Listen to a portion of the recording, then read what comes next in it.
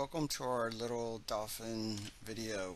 This was, we started with the dolphin swim, and then we went to the sea lions and went to the sharks. So they put us around this little pen. The dolphin can actually go underneath and go to other areas. We started just, the dolphin went up and down. They told us not to touch the blowhole, the eyes, or the genital area. And they had Learae at the end here because there are steps there, and so she could sit. Sometimes she stood, but she stood on one foot. When you're in the water, you're a little bit more buoyant, so you don't have to worry about putting all the weight on it. The guys here were very helpful. They helped me with getting her down those steps, get her in the water, and then getting her out. So I really want to give a shout out to those guys.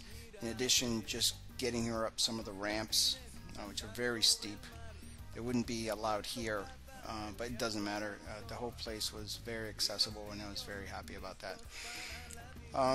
They had dolphins splash on us, and then we fed it a little later.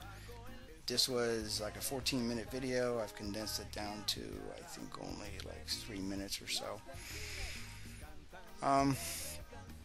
The dolphin's snout was pretty ripped up. One of the things they said was the dolphin's skin sheds every 4 hours. I don't know how true that is. So we were not allowed to wear any watches, any jewelry whatsoever, because I guess we could scratch the dolphin. I mentioned in my diving video that I did see a dolphin as soon as I went into the water, but it was swimming away. Nobody else saw it but me, so I guess it didn't happen. You know how that goes.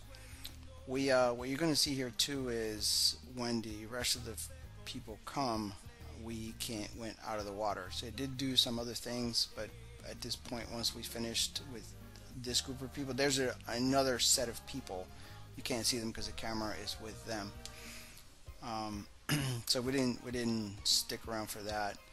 I just wanted to get her out of the water and stuff. And then here you see the dolphin jumping around at the end. So really cool excursion. Again, I recommend Ocean World. This was a lot of fun. See ya.